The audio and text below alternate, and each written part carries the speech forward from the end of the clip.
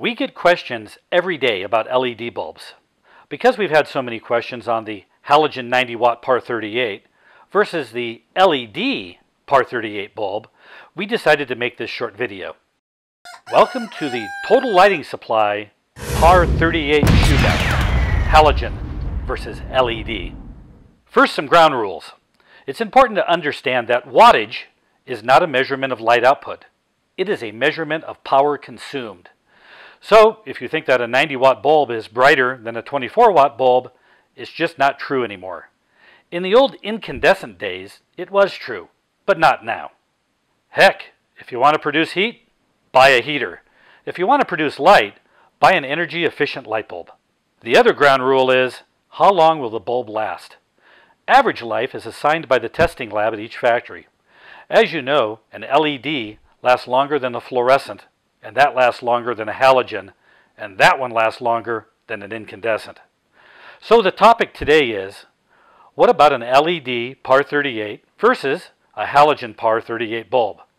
We screwed both into a track lighting fixture and aimed them at the wall. What we found in our real-world, non-scientific test, this is just the kind of test we like, real-world, really surprised us. The 90 watt halogen in our test produced 82 foot candles at 6 feet away. It produced a circle of light of about 25 degrees or about 4 feet in diameter. This is typical for this kind of bulb. Average life on a halogen bulb like this is about 2,500 hours, depending on your actual input voltage. And the light source is warm in color at about 2700 K.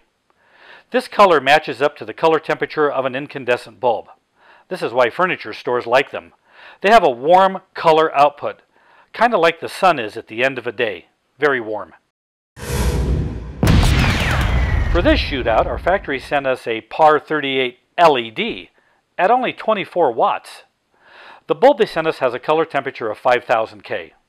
Not exactly a great comparison, as the color temperature is leaning towards the white end of the spectrum, with a very crisp and bright output. With the LED bulbs, the warmer the color temperature, the less light output. This will slowly change as nanodot LED technology becomes more affordable. But for now, we're going to look at the 5000 K. Just be aware of the color temperature difference.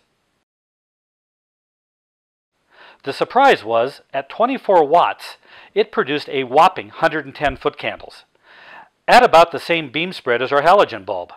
Quite frankly, we were blown away. 110 foot candles versus 82 foot candles, and a savings of 66 watts. So just think of the energy savings on your electric bill, and the reduction in air conditioning required in your store. Is the bulb good for everything? No. Watch out for the beam spread. It is a little narrow. However, it would be great on higher ceilings, or where you really want to direct the light.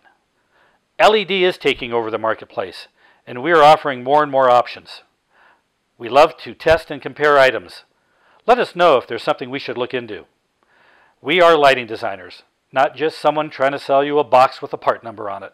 You can always contact us with questions and applications you may have.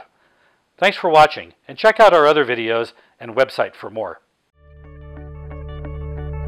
At Total Lighting Supply, we understand the importance of your time. Not everyone can be a lighting expert. We're not just about selling you light bulbs, light fixtures, and light components. We're also about helping you achieve amazing and successful lighting results in your space. We hope that our video series will assist you in achieving your lighting goals.